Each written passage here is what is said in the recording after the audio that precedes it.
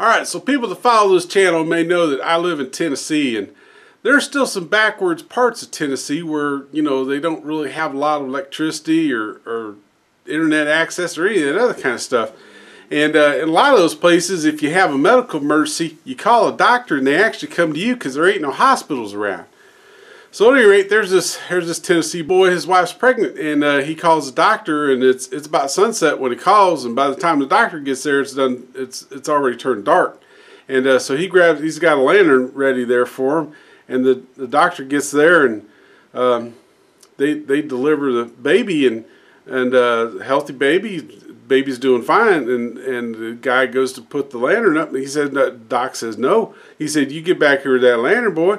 I think there's another one coming. And so, sure enough, out pops another baby. And another healthy baby, and everything's fine.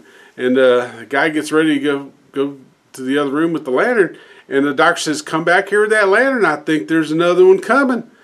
And the old boy comes back over there with the lantern. He says, Doc, do you think it's the light that's attracting them?